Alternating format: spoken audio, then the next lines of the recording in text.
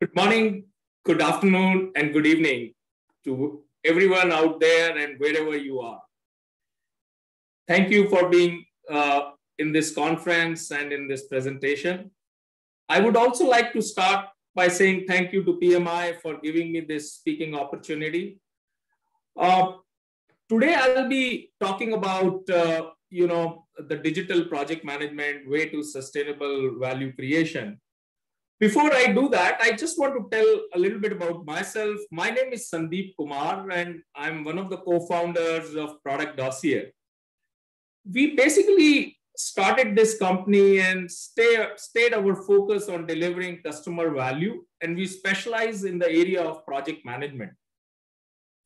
In my last 20 years of experience talking to leaders, project management practitioners, folks from the business, the PMO, and many others, when I speak to them about project management, I realize that each one of them, have their own version of what project management means to them. And while there are common things, but then depending upon where they are in their journey, each one has a different story to tell. So that is one observation I have made in this thing. Then I also have one more experience that pretty much everybody, right from entry-level professional to a senior leader, everybody has they know about project management. They can speak about project management. And in fact, many organizations have some point or the other, they have invested, their time, energy, and money in making it happen. Because I guess all of them believe in the idea of project management. But unfortunately, what I also noticed is that most of these initiatives started with a big bang, a lot of energy. But over a period of time, they sort of died down. I mean, it was a big challenge for the leaders to continue this initiative. And, I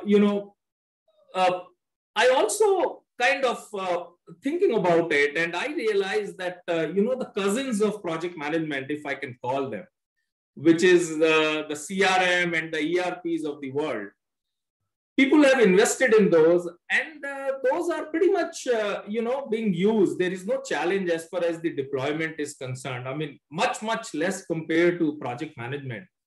And they are seen as a mission-critical software in the organization or mission-critical initiatives in the organization. Whereas project management, I think we have a long way to go for that. And so when we started our company, in 2006, obviously our product and everything, we went out in about 2010. So our initial experience was very similar. We find it very, very hard to basically keep the initiative sustainable.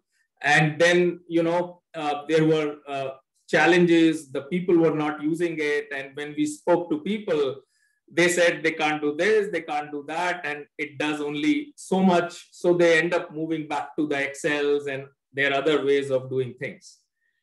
And that sort of set us thinking that, what can we do about it? I mean, there must be a problem somewhere. And then we put our minds together. And then probably from 2015 onwards, we have been talking about, how do I make these project management initiative a mission critical in the organization? Because what happens is, if you start the initiative and it dies beyond a certain critical mass, the value which we are expecting out of it never comes out, right?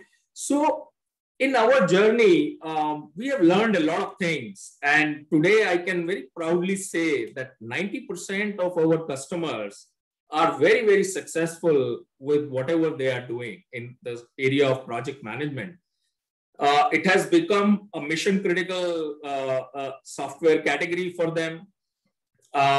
You get the same respect as ERP or CRM, and they continue to invest in the platform and the technology because they see a lot of value in it. So today I'm going to talk about my experience and what we can do as a, if we have to take this initiative, what are the things we have to take care so that we generate sustainable value for our organization or for our initiative. So with that, I will move on to my next slide.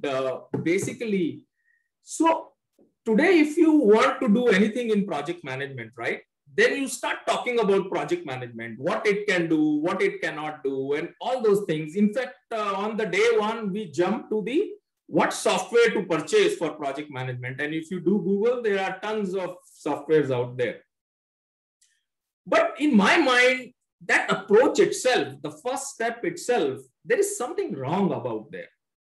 Because first, we have to talk about, what are we doing? Project management could be just one of the ways.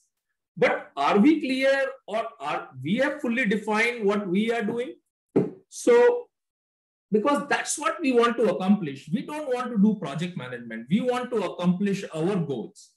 So one of the goals in many organizations could be that I want to deliver customer-specific deliverables. And I do a lot of projects, customer-facing projects.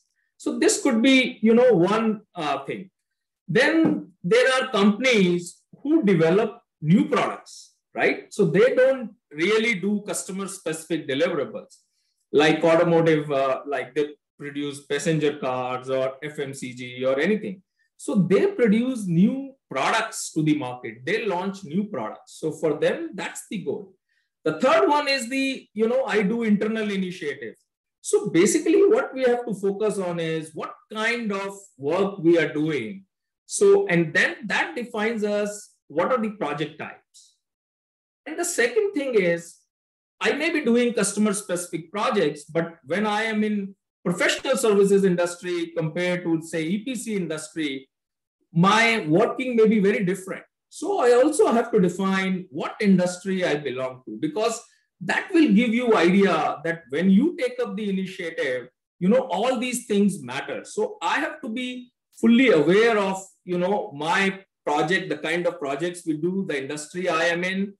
And then the third very important thing is that how all of these, what I'm doing is linked to my organizational strategy. Whether, these are the revenue generating projects I'm doing, or I want to, be a market leader in the product category. I want to do market expansion. Because when we are assessing the value, it is important that, how I'm linked to the strategy and what value metrics I need to basically deploy. So this is question number one. What's my purpose? So instead of start talking about project management, let us focus on what we are doing, who we are, because that will determine what kind of project management we need. The second thing is, again, when I know what kind of projects and everything I'm doing, I have to define my process, what all I do, and not what is available in the project management world from the outside. That is just a way. Our steps have to be, so for example, when I am doing customer-facing deliverables, I start with the opportunity. Then I have to make a quotation. So a lot of the project work is done at that time itself. And then once I get an order, I need to execute it. And then it changes depending upon which industry I am in. So I have to define my end-to-end process. Similarly, when in product development company, their process starts with the idea, the business case, and so on and so forth.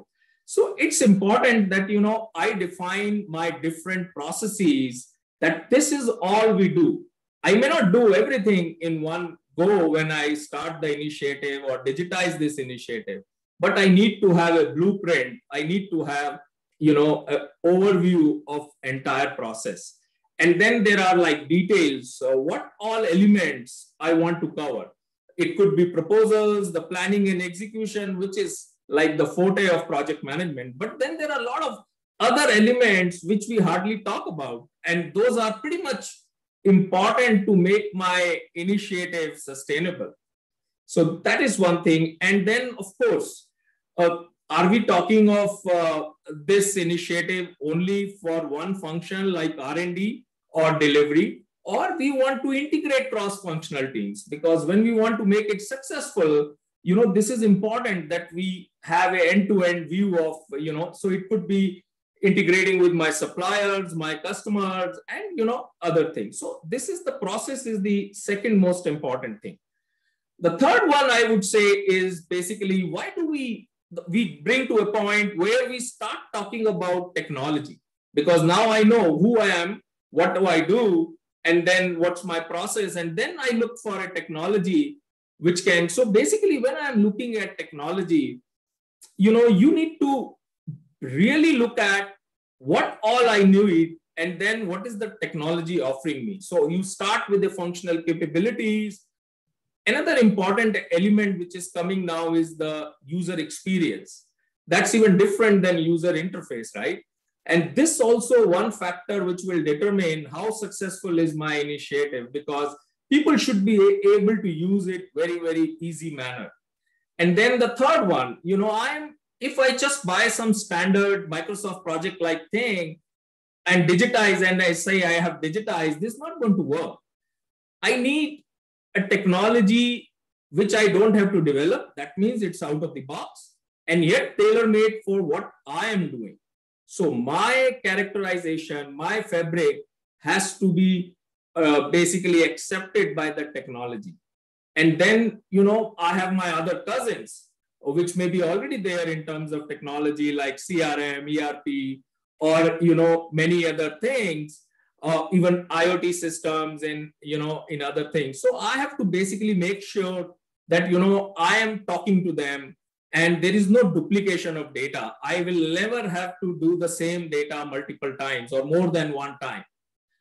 It should be scalable. And then another thing, which our experience, when we do sort of financials, and there are a lot of compliances. For example, some of our customers wanted SOC compliances because there is the financials involved in it.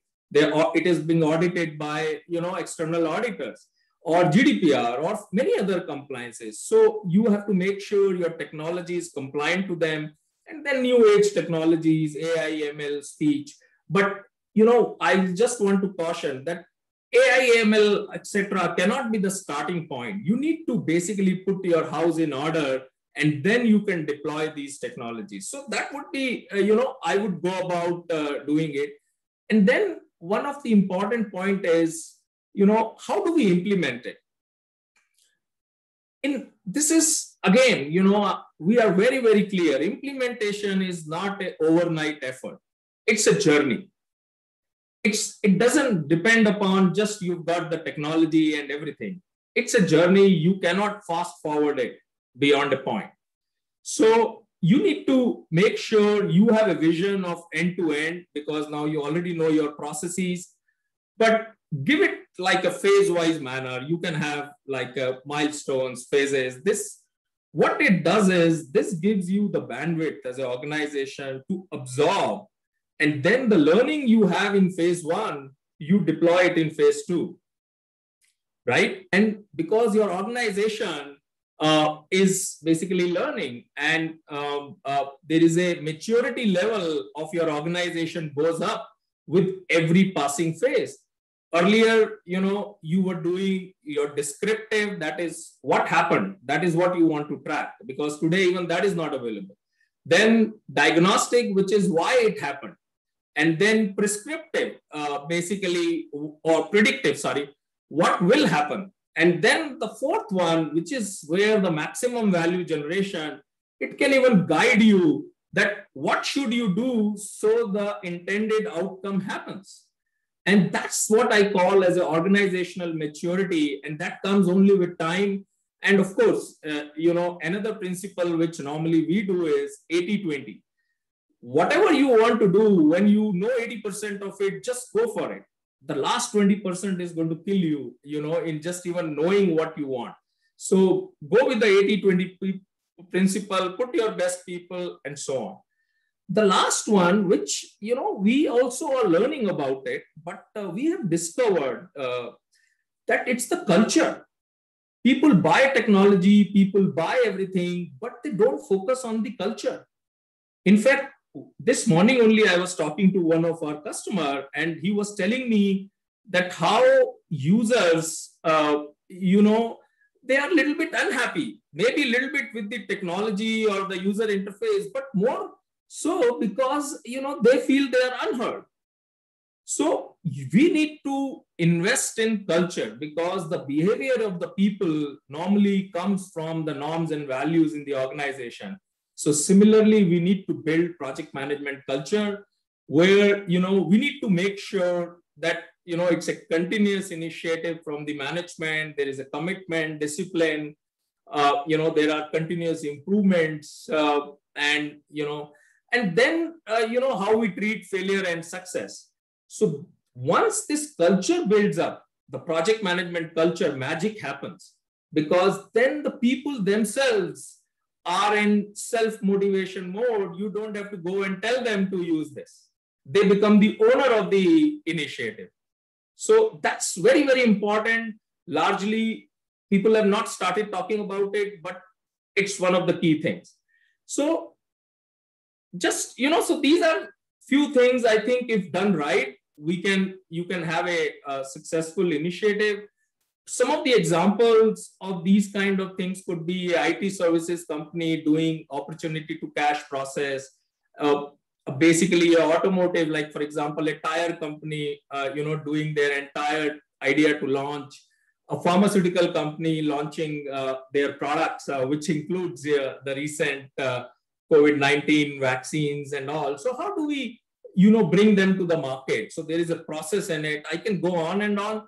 But for today's discussion, I'll quickly run through a one case study where, there is a leading IT company with about 10,000 users, and, they have existing ERP and CRM, but gap in between the both. And then, their challenges, of course, how do we grow our top line and improve our bottom line? So some of the challenges they were grappling was, the problem was in the scoping and quoting itself. I mean, that itself was not correct. So the results were obviously not good. They were not so competitive. So they then taking a lot of time in project setup. Their revenue recognition had issues for fixed price projects, and that led to the compliance issue. Their billing, the DSO was very high, and they could quantify it was running into like a couple of millions in a year. So how do we, and then lower project margins, ineffective tracking, and collaboration with the customer and supplier. Another very important problem they were facing was they were acquiring companies, but then how do you merge them after M&A? And then the value was getting lost because they were not able to integrate it in a seamless manner. So with this, kind of challenges, and they had all kinds of use cases with different business models, one PO, multiple projects, multiple POs, one project. So it was basically at a level where significant challenges. With this, all of this, they basically embarked on this initiative called Opportunity to Cash, and they built their blueprint something like this. So they have the Salesforce on the left-hand side, the SAP on the right-hand side, the HRMS, and then when the opportunity reaches a certain level in Salesforce, now they would basically send it to their project management initiative, where a detailed digitized margin calculator would be prepared.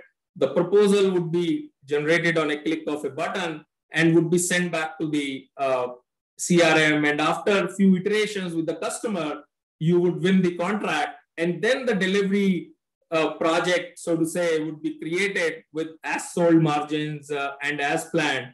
And then there is an integration with the SAP and, from the resource side, because that's another one of their challenge, how from the centralized resources, the resources would be allocated against the budget you have.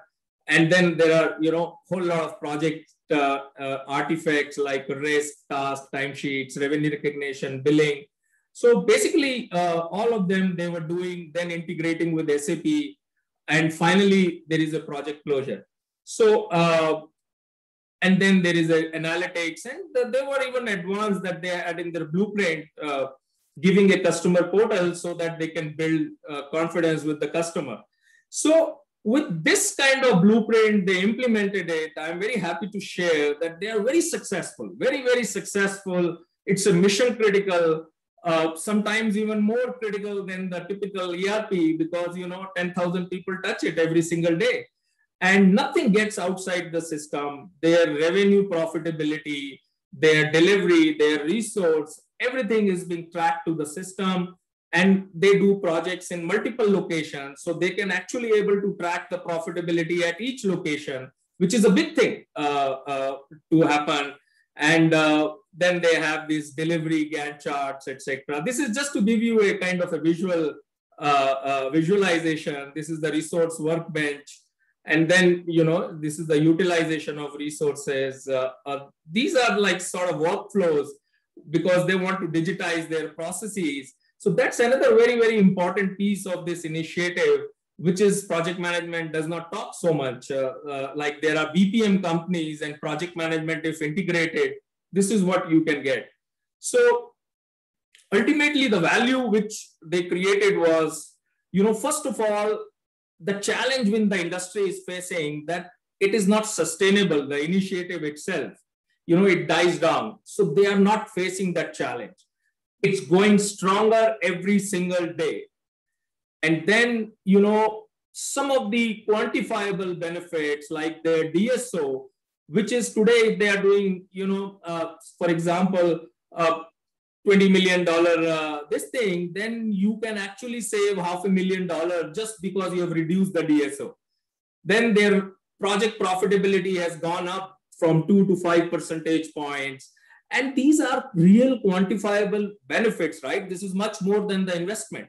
And then there is all their teams and geographies are integrated. There is basically the maturity level of the organization. Today, the problems they are talking is completely next level. That will blow you up. They are not talking of simple timesheets and Gantt charts, right? They are much, much beyond. How do we control bill rates and all those things, which are like next level of problems in IT industry. There is a single version of truth, data entered in CRM, in the project management, and ERP is in sync with each other, only one-time data entry. And most importantly, the 10,000 people, you don't have to train them anymore. They are tuned to project profitability. They are tuned to timely deliverables. And, when the new people come, they automatically get trained. So that's the biggest benefit I see the organization has achieved. So in conclusion, basically, I would like to say, obviously, it's not that this is the only path, or if you do this, you will get it right. But I would say if we start the process, never think of project management as just like buying a tool. Think of your purpose, your processes, and then select the right technology. Technology is very, very important. You have to invest in a long-time technology platform. A point solution is not going to get where you want to go. And then implementation, you have to put your best people into it and not the people which are on bench. Sometimes, I have seen even that kind of behavior. And that's again leads to the culture. What's my culture? If as an initiative I take, my culture is not just to try and leave it. My culture is to basically take the initiative, take it to where it should be, and then keep improving it, right? So that comes from culture. So with this, I would like to thank you for your attention and listening to me. If you have any questions, I would be happy to take them now. And otherwise, my details are here.